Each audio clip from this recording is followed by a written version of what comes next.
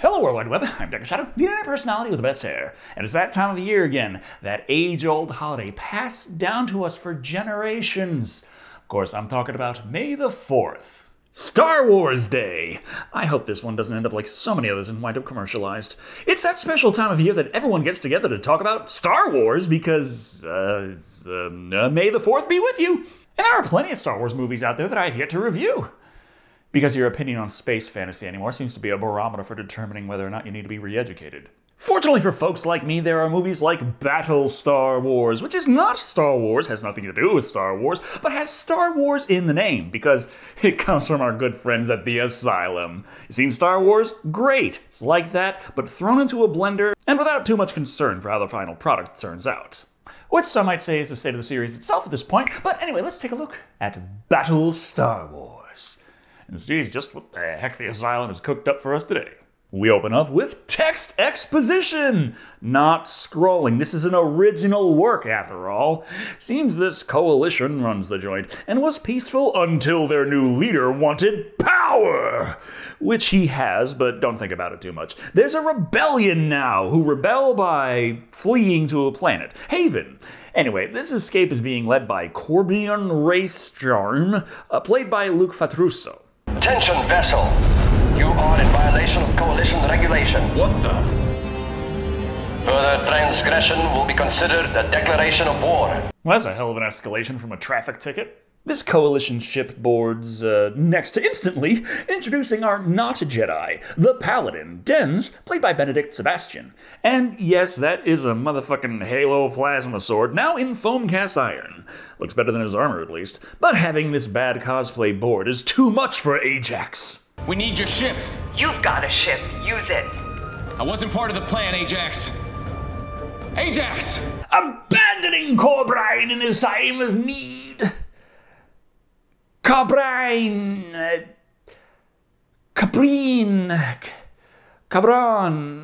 Screw it, I'll just use the actor's name, Luke. Dens demands that Luke comply with the Coalition orders. All the while, his Halo sword keeps changing from pointing forward to pointing backward. And Luke tries to explain to him that the Coalition are the baddies. It doesn't matter that the Jedi serve the Republic. It's a motherfucking empire now, and evil! We no longer answer to the Coalition of planets. Treason! God damn it, silencers in the future are something else. So Luke's big rebel agenda is to just say fuck it and leave, as there is a secret planet right here that the Coalition doesn't know about! It's impossible. The Coalition has no record of a planet in this sector. Well, if it's not in the records, then it doesn't exist.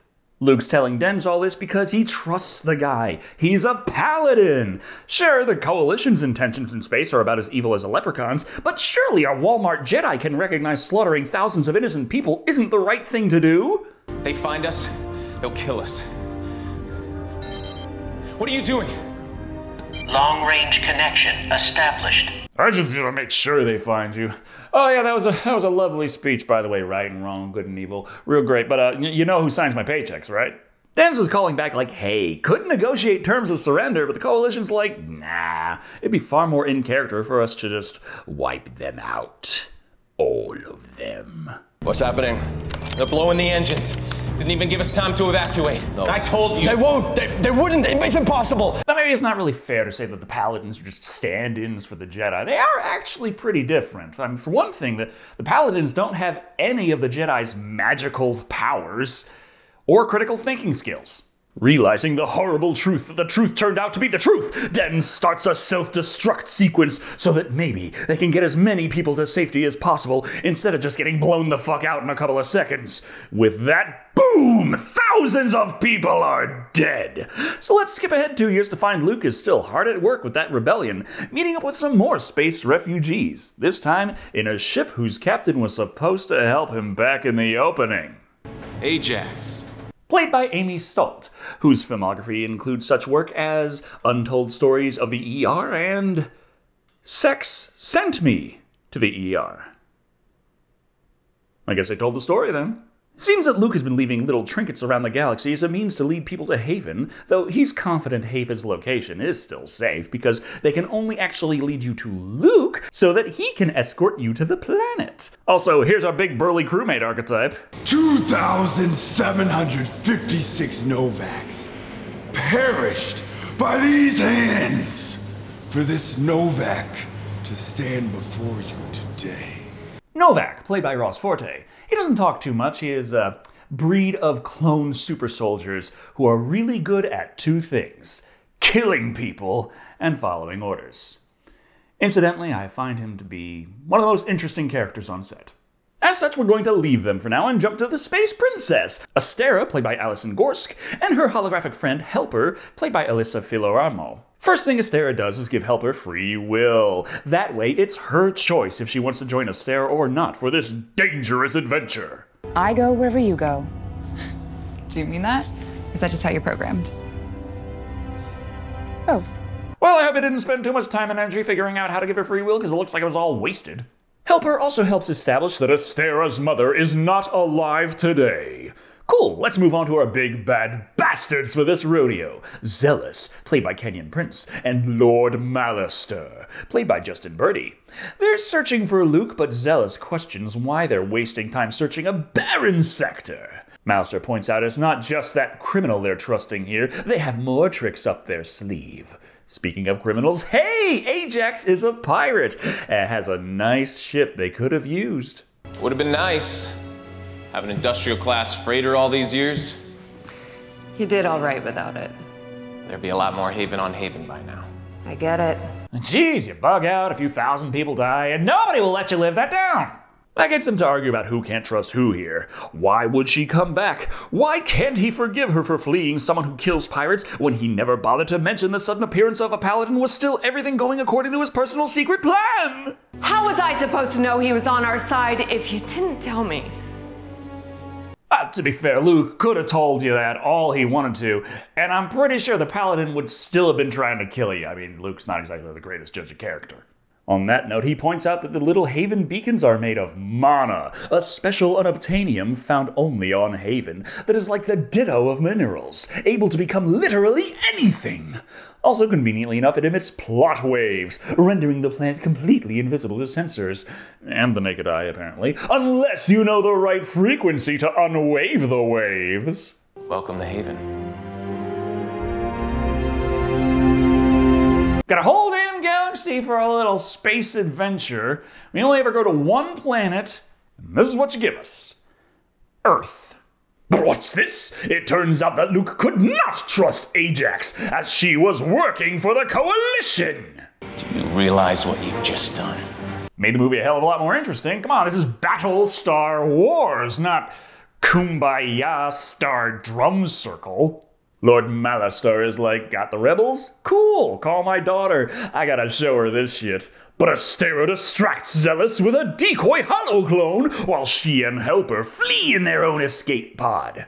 Ah well, nothing to do now, I guess, but broadcast impotent threats down to Haven for all to see. There is no corner of the galaxy that the arms of the Coalition cannot reach. So many potential settings on Earth for your fantasy space adventure. And the one location you pick is California. After he's done wagging his space stick, he establishes a blockade. That way there's no chance this movie will have any more locations. That escape pod, though, fits snugly into Ajax's docking bay, allowing Astera and Helper to get aboard. Astera walks in like, hey, Ajax, great work, love what you do. Yeah, well, you could just hand Luke over to me, and I'll bring him to my father, and you get paid. Ajax doesn't trust this news, but Astera picks up her walkie tic-tacs. I will not be questioned by a lawless pirate. Tell this self-serving captain she can turn over Commander Corbin, or she can die with the rest of the criminals. Mallister doesn't really seem like the hardest character to roleplay. It's kind of like a dark side run in Knights of the Old Republic. No matter what the question is, the answer is murder. That's convincing enough, so as soon as Ajax slips out of frame, Astera jumps into action, get Luke free, and shout at him to get the rebellion in gear! Launch your fleet, activate your defenses, fight back. Haven doesn't really have a fleet. It's less of a rebellion against an evil empire and more just a tax evasion. So the entire Rebel Alliance are like farmers, and Luke's never heard of a farmer who has ever been semi-decent at fighting. But you know who is? A paladin, and he just so happens to have one on ice nearby. Of course, historically, they've been very strongly aligned with the Coalition, but Luke says not to worry. Oh, you could be handing my father the planet if this guy decides to turn you in. He won't. Trust me.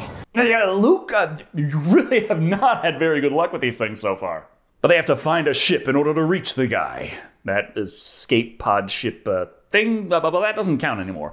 While they look for a way out, Ajax is having to deal with the fact that, hey, that blockade has kind of prevented her from leaving, which is more than a little annoying considering her job is done. Check with your daughter. With my... What did you say? When was this? Where? But, oh, darn it, she learned that just late enough that they managed to get away. Man, that's convenient. Stealing a handy-dandy spare ship, we quickly establish that Helper can just teleport around at will to mess with the hangar doors. There's no way we'll make it past that blockade with normal thrusters. You're gonna have to jump us at light speed. That way if we die, at least it'll be quick. One jump to light speed later, and fortunately Helper teleports back in, presumably faster than the speed of light. With that, they have reached the Paladin's cryogenic cargo container. Thawing him out, they finally have their one weapon against the Coalition. I've synced with Coalition Command. Rest assured, you will be with your father in a moment. Jesus, Luke! Stop hitting yourself! Stop hitting yourself! Stop hitting yourself! Astera does her best to explain that it doesn't matter what the Paladin codes are. There will be no negotiations and no peace. Lord Malister is the bad guy and just really likes killing people. He still doesn't believe them, so they must run! Luke escapes in the pod while Astera remains. Not a moment too soon as the Paladin's signal is picked up. I thought you dealt with the last of them. So did I. It's an Asylum movie. Of course Order 66 was executed half-assed. The Coalition contacts Dens, though, and tests the waters to see if he's still loyal to the Coalition. Can't really find out with Astera talking for him, telling Daddy to go fuck himself sideways. So Lord Malister's like, okay, let's keep attacking the rebels, and you there, go get my daughter back. Do whatever you want with the Paladin, he's not really that important of a character anyway. So Zealous shoots their ship! Well, they can work on repairs and figuring out the next course of action, while we hop on back with Luke! His escape pod came down in California.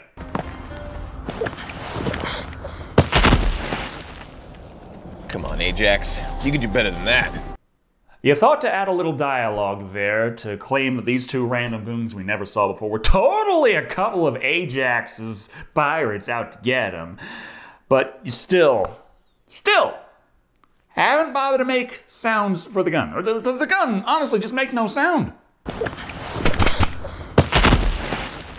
Nice try, Ajax. Maybe remember to like the video next time and subscribe to Decker Shado.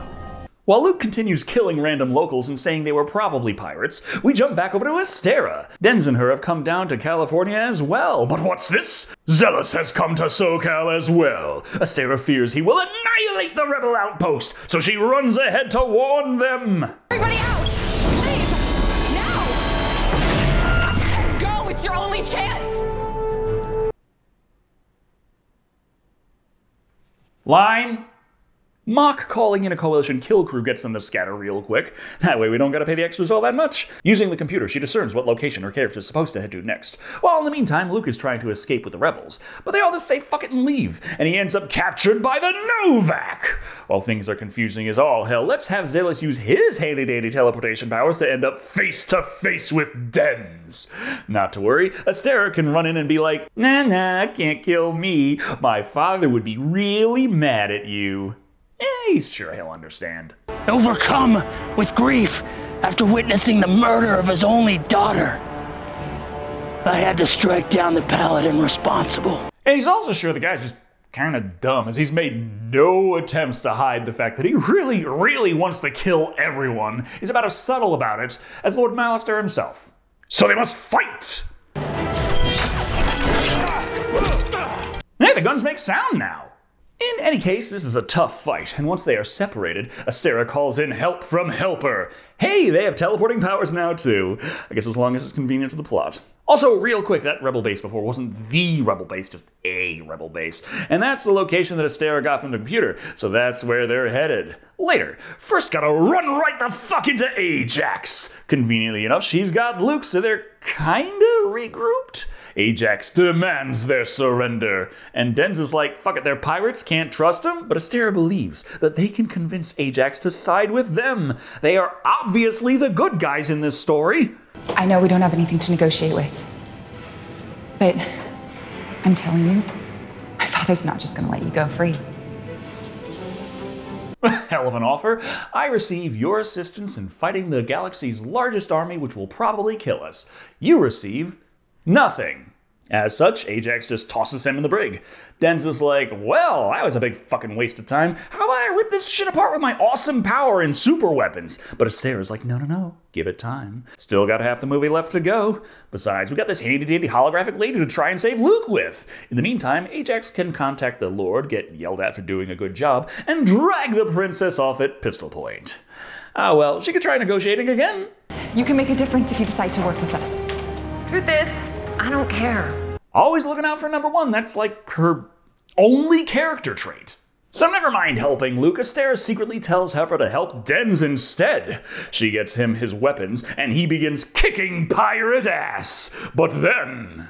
2,756 Novaks perished by these hands for this Novak to stand before you today. I know you don't have to pay them as much if they don't speak, but I really don't think that there's a loophole where you get to pay them less if they just say the same things over and over again.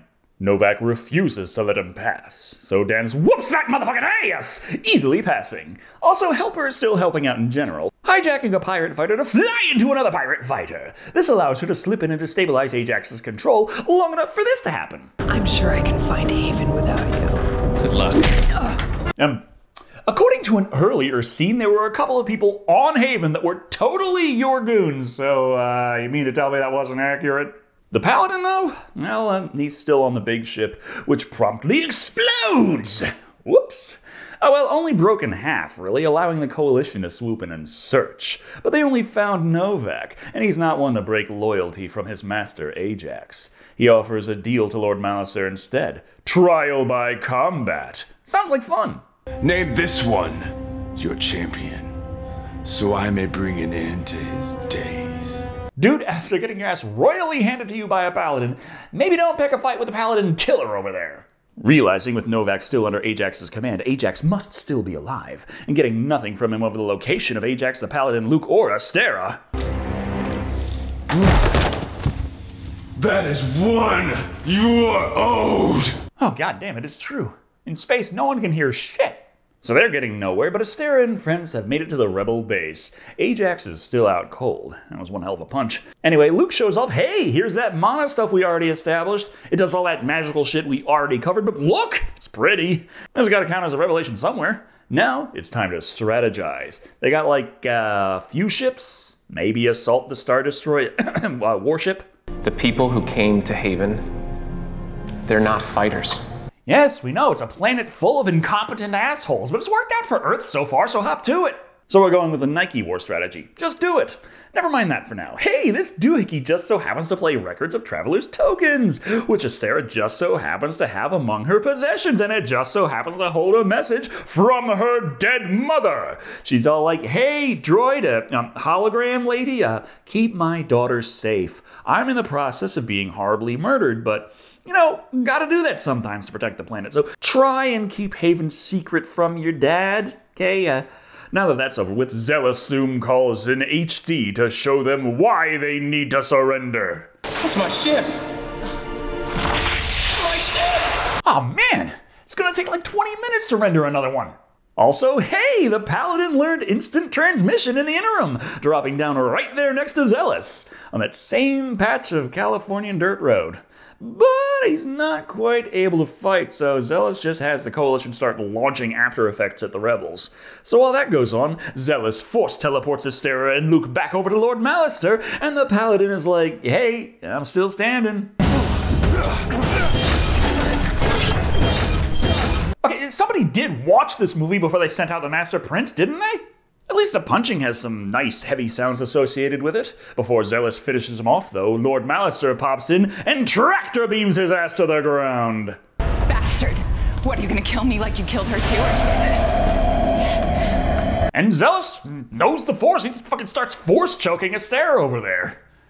I mean, in the home stretch of the movie, and we're establishing that he knows the Force. This sounds like it's something that would have been really handy a lot earlier. Thing is, Zealous doesn't like Astera's tone, saying that he killed her mother. He makes it very clear that someone else close to her is responsible for that one. Anyway, back with Big Bad Malister, he's like, Luke, good to see ya. Listen, I'm gonna kill, like, everyone on the planet unless you surrender.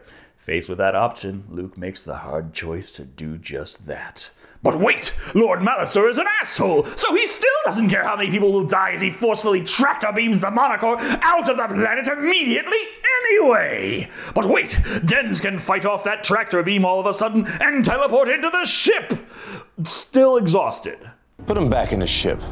Make sure that he's in hypersleep. Oh, and make sure he has a view. Give him a snack, and be sure to tuck him in with his plushy Novak. So while they freeze Dens, Luke is tossed in a cell with Novak and spare alien dude, and the Coalition tears into the planet. The Lord is like, okay, you can just go to your room now, and Astera calls Helper to perform a little more subterfuge. But back on the Paladin's ship, Ajax is just waking up? That's a hell of a punch. She must have been watching the movie in her sleep, as absolutely no one needs to catch her up on things. The pirate-killing Paladin is her friend, the Coalition is her enemy, and she needs to help save Haven. Astera also busts the rest of the characters out of the brig, which you'd think someone would have checked to make sure she didn't do. Oh well, time to blow up, but never mind. Zealous got those force powers, and he's not gonna let these two ruin their evil plans. Grabbing the bomb before Astera grabs his gun and shoots him into space. Okay, job done. Better go confront Dad about the whole murdered my mother thing he seems to have done. She had an option. She chose her path. I didn't want to do it, but she forced my hand! What is... Am I getting invested in an Asylum film? That's all she had to hear. Killing thousands of people across the galaxy, sure, but Mom? That's just too much. Anyway, time for the big Rebel versus Coalition space battle. They're out there trying to take out the beam, even spare alien dude. How to disable the beam? Simple. Pilot the pirate ship like an RC car into the Coalition warship, killing them all, including Astera's asshole of a dad. But the core is not going back down to the planet. Only thing to do is to use that ship to force the core down, killing whoever is chosen to pilot it. Even the hologram. Honor holds the last copy of my programming. Oh, Helper, I'm so sorry. I completely forgot that You'll die. Oh shit, I did just kill you, didn't I? My bad? So while everyone else gets to safety, Helper does her last bit of helping by blowing the fuck up, smacking that Monocore right back down into Southern California. Therefore, happy ending! The rebellion actually rebelled for once and won. Most of the important characters are alive, and they now have to band together, knowing that the Coalition will surely retaliate.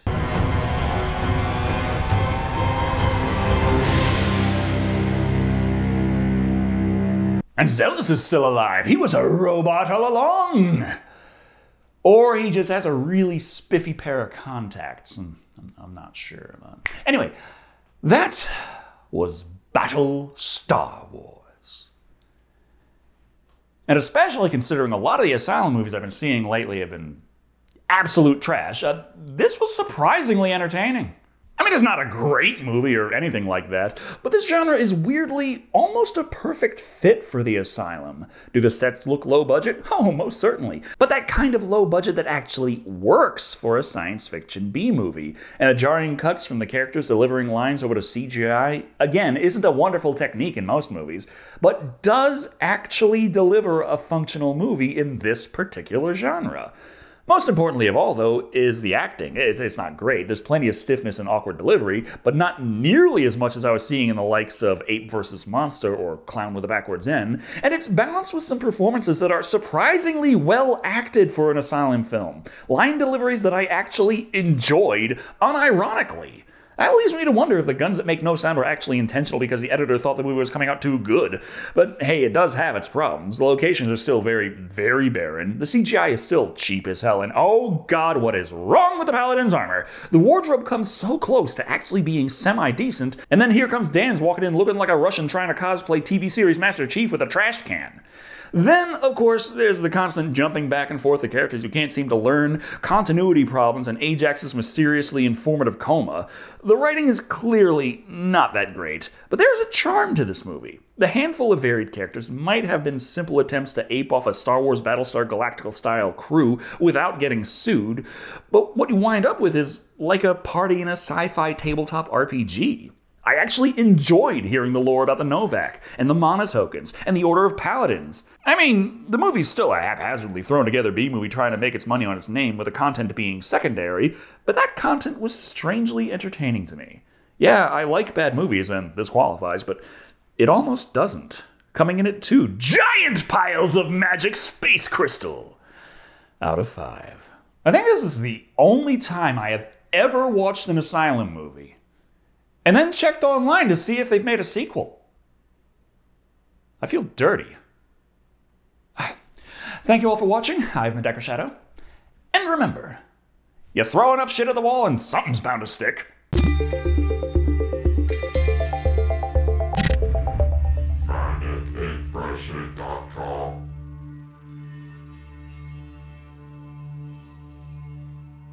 It's time to fight. 2,700. Yeah, a lot of Novaks. All right, I got it.